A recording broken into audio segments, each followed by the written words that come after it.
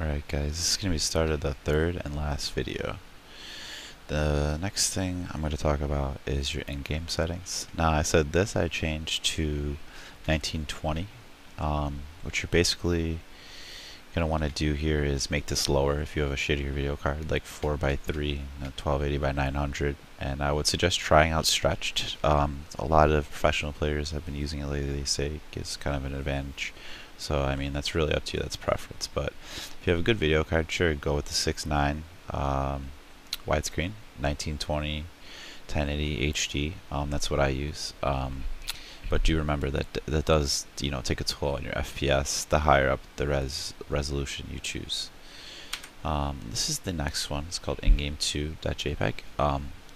This I actually have updated. This is what I used on that previous res. For this right here, I have medium here because nothing told me that it's kind of like makes the model detail of the enemies that you're trying to see and shoot at a little better. But with 1920, I mean, you could see everything. You could just put this to low, and especially if you have a bad video card, I would make this low. So this should just look like very low, low, and all that shit the same.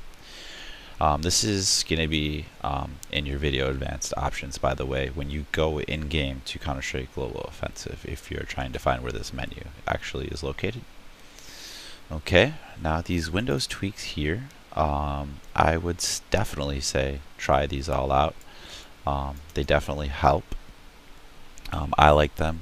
Don't really see a difference in my Windows after I do all that stuff, as far as when I'm not in game, like affecting like programs and stuff. It just makes everything, for that matter, run faster.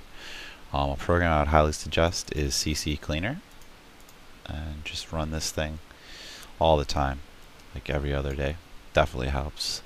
Also Game Booster, I mean, that's optional, you don't have to download that, but it's a good program. Razer supports it, and IOBit does well, I believe IOBit is the actual owner of the program though. Alright, so the last thing is actually the BenQ. I have the 2420T.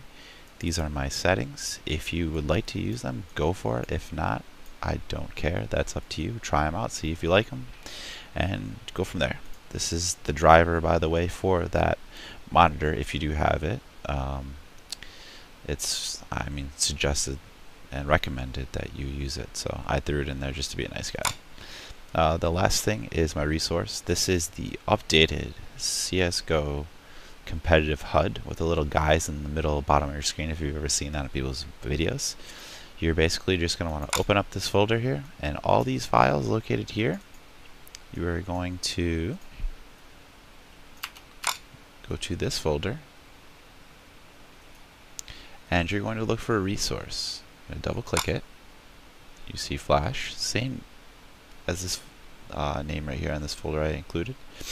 Double click. You want to highlight all of these, drag and drop them here, and replace. Now over here I have a HUD notification, which is customizable and is different than the Flash one in the competitive HUD. If you would like to use this, just drag and drop this into this same folder. It'll ask you to replace it. Just say yes. The one I have here is a smaller one, and it's actually really cool. I like it a lot.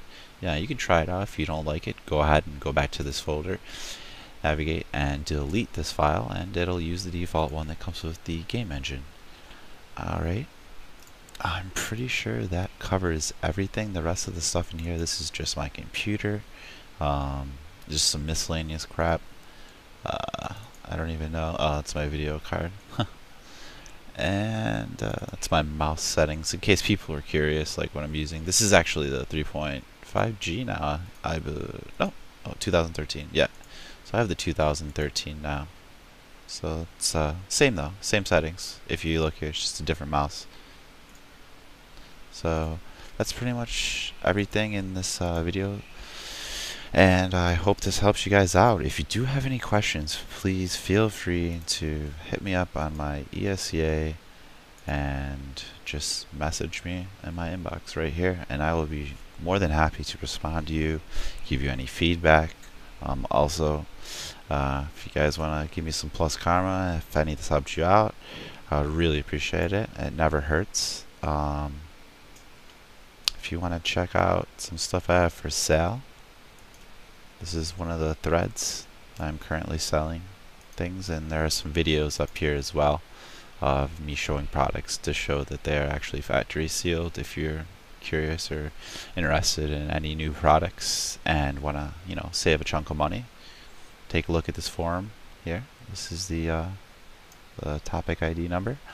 Also, I made a forum here on cutting for the summer. So if you're interested in fitness, I'm here to help the community. I'm not one for hoarding information, especially when it comes to tweaks and I guess FPS stuff, anything pretty much that helps your gameplay. I don't really believe in that whole not telling anyone. I mean, if I find out something, guys, I'm gonna come straight to you and just give it to you, because I really don't think it's cool to do what some players do and not help out the community. I mean, I'm all about helping you guys out. So whether it's workout tips or FPS or selling products for cheap price, save you guys a chunk of money, whatever, just here to help. So I mean, if this helps you guys out, I love feedback. So just throw some posts up on the forum that I'm going to post these videos on and let me know what you think.